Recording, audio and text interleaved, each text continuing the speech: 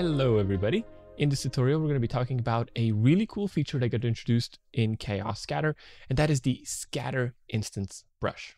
What this tool allows you to do is essentially art direct your scatters by painting in new instances or erasing them. This then makes art directing your scatters, as you can imagine, a lot easier. So now, how do you actually use this new tool set? Well, let's take a look. All right, so we are in our little scene here, and we're going to be focused on the scatter that's in front of us here. So it's this scatter that we set up of these trees that are being scattered alongside the edge of the road here. Okay, now they're being scattered on a plane object, or just, a planar object. You can see it highlighted in blue, and that's the entire setup so far. Now at this point, let's say we like the scatter, but what we would like to do is we would like to remove some of the trees here on the left so we can see the mountains in the background. Okay, and this is where this new tool will come in handy. It will make art directing the scatter a lot easier. So I'm gonna open up the scatter that's driving this entire setup, and then I'm just gonna scroll downwards until I get to the instance editor compartment. I'm gonna hit edit instances, and now I have a choice to make. I can either use the brush tool or I can use the erase tool. The brush tool is going to paint in new instances, and the erase tool is going to delete or erase the existing instances. Now in this case, obviously, if we want to remove trees, we're going to want to go with the erase tool, right? At this point, we're also going to untoggle this erase only placed instances toggle because we won't need it. And we're going to talk about it in more detail later on. But for right now, we're just going to untoggle it. Okay, now if we hover over our scatter plane, our distribute on object, you can see that we have this little brush icon happening. Now the brush is a little bit too small for my taste. I'm going to go into the brush radius settings here. I'm just going to up the radius so I get a bigger brush. Okay, and I'm just going to click and hold, drag, and I'm going to paint away some of these instances.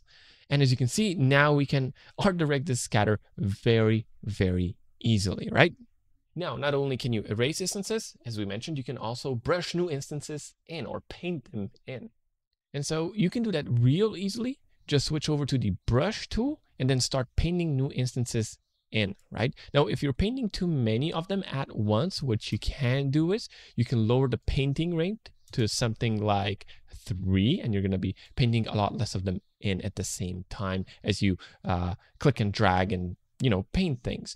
Vice versa obviously also works. If you want to paint a whole lot more of them in, just go with a higher painting rate value, and then you're going to be placing a lot of them in with a single sort of stroke here. Okay, and there we have it. Those are the basics of working with the scatter instance brush. It's that easy to use. But now the scatter instance brush has some additional functionality that makes working with it even easier and even more fun. And so we're going to be exploring this additional functionality in the next couple of minutes. So let's just go over things in a one-by-one fashion. Okay, so first up, let's talk about this really helpful toggle right here. We said we were going to talk about it, and now is the time.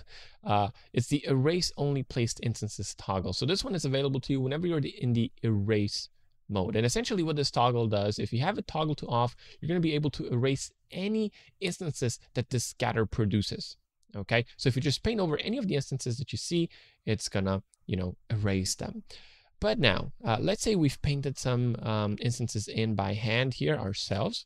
Okay, if we go back to our erase tool, and if we now toggle erase only placed instances to on, you're going to be able to see that we won't be able to erase the sort of non-brushed in instances that the scatter produced. If I just click and hold here, you're going to be able to see that the erase functionality doesn't work on these, but it does work on the customly brushed in instances, as you can see, right? So basically this toggle, if you have it toggled to on, well, as the name suggests, it will only erase sort of user brushed in instances. Now, the brush tool mode also has a toggle of its own, and it's this follow scattering rules toggle. And so we have a bit of a scatter setup here. It basically scattered trees on this mountain. And we also have some scattering rules set up. So we have avoid collisions turned on. We also have the altitude limitation turned on. And so that's why the trees are not being scattered on top of this mountain, right? And if we have this toggle to on, and we try to paint on top of this mountain, you're going to be able to see that none of the instances are coming in. That is because our scattering rules are being respected. And in this particular case, the altitude limitation is the one that's really preventing us from painting anything on top of this mountain, okay? But if we paint somewhere along this area right here, right, where most of the other instances are, well, then you're going to be able to see that now we can paint in new instances. Again, because we are respecting the scattering rules and we are below this altitude limitation. One note here is that you can't just tell this toggle to have an effect on the altitude limitation scattering rule. It's either you respect all of the rules that you've set up, all of the scattering rules that you've set up in your scatter, or you respect none of them by toggling this to off. When you have a toggle to off, you can just paint these instances anywhere you want to, okay? Right, now another cool thing for when it comes to the scatter instance brush functionality or tool here is that you have these really useful display options for it here. So if you go under the display and limits, I guess, sub menu here, you're going to be able to see that you have this brushed instance colors options that you can tweak. So for example, this following option here, what it basically is affecting is all of your instances that you've brushed in and that you have set to follow the scatter rules. So right now they're set to be darker than the original color, and the intensity of that color is basically 0.3. Okay, or it's actually like 30% of the original intensity. So if you lower this to 0, you're going to be able to see that our instances that we painted in that are following the scatter rules are now completely black. Now you can set this color to, you know, the original color, or you can also set it to a custom color. So in this case, if we have this green color set here, you're going to be able to see that our instances that are following the scatter rules are, well, of this green color. Then you have the non-following instances color that you can also tweak. So you have much the same options as you have for the instances that are following the scatter rules. So you can make them darker. You can adjust their intensity, right? You can set a custom color. You can also have them have the same color as the instances that are following the scatter rules, in case that's what you would like. Now, I personally prefer to set them to a custom color and then have them be different than the instances that are following the scatter rules. But, you know, ultimately it just comes down to how you want to work, right? Now, just in case we think this is useful for you to know, just in case, you also have this edited instance color here that you can tweak. So for example, if you moved some of the instances around here, right, you reposition them manually like this, right?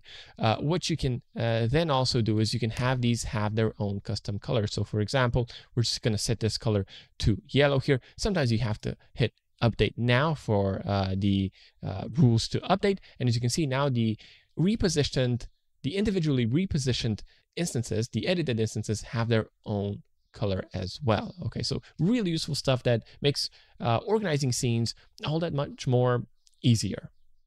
Now, another thing that might be useful to some of you is to know that whenever you're painting in new instances, whenever you're brushing in new instances, and you're not having them follow the scattering rules, okay, so kind of like this. Well, whenever you're doing a painting action like this, okay, so again, whenever you are painting in instances that are not following the scattering rules, if you go and you change the underlying sort of topology by moving polygons around on that scattered surface, you're going to be able to see that these instances are going to stick to the surface, right?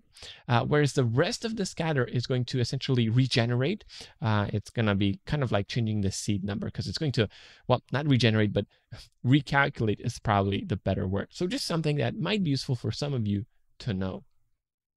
Okay, now another thing that might be useful to a lot of you is this adaptive Previz toggle here. Okay, so if we take a look at the performance of our viewport here in this particular scene, where we've got a lot of these trees scattered on this mountain, you can see that it's very choppy to move around, right? So the viewport is really not quite as responsive as we would like it to be. But then if you toggle this toggle to on here, and if you then move around in your viewport, you're going to be able to see that all of these instances here turned into boxes. And so this makes the viewport a lot more performant and you know, right now it's like 100% snappy, and it's a lot easier to work with, right? Now, do note that this toggle here only works whenever you're dealing with the Previz type set to full. So whenever you're displaying full polygonal meshes.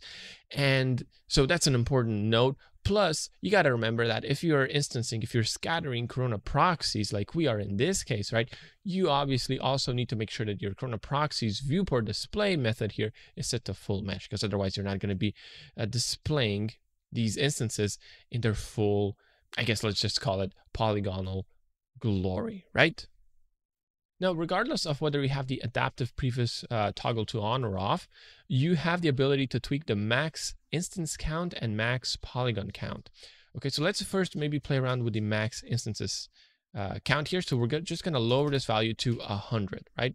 And so now this scatter is obviously only going to display 100 instances. And because there's actually more instances scattered than they are displayed, this text here turned yellow. So that's what that means. You're not displaying all of the instances that are getting scattered. If you go with a high enough value, right, where you're displaying all the instances, well, then this text is not going to be colored, right? Now, on top of that, you have this max polygon input field here. And so basically what this means is that you can limit the amount of polygons that are displayed by the scatter. So if we're just gonna go in here and remove a couple of zeros here, you're gonna be able to see that we're turning all of these full meshes, high poly meshes, we're turning them into low poly meshes. And you do this typically, you know, to keep some of that viewport performance going on, right? And again, the same sort of thing happens here if you're basically clipping your polygon count here that you're displaying. The text is going to turn yellow, right? Which means that there are more polygons to be displayed than the value that you've entered in here. Now, the max polygon limiter here, if you will, has another neat sort of functionality built in. So if we type in a really, really low max polygon number here, you're going to be able to see that the text here turns blue. And what this basically means is that the polygon limit value that we've set here is below the lowest possible polygon number, 40 visible instances. Okay, so in those situations, this is going to turn blue here. Now, maybe just as another quick sort of thing to note about the max instance count here is that if you've manually painted in a couple of instances, in our case, these are sort of bright yellow instances, as you can see.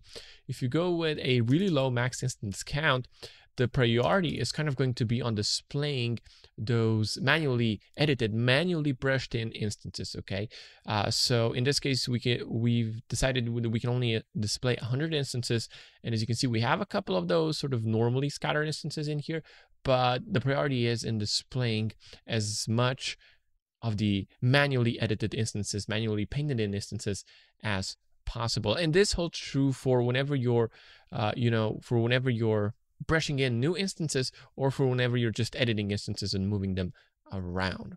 Okay, so just a quick note about this neat functionality. All right, and with that, we're pretty much concluding this tutorial. Thank you so much for tuning in. We hope you've learned something new, and as always, we'll see you in the next one.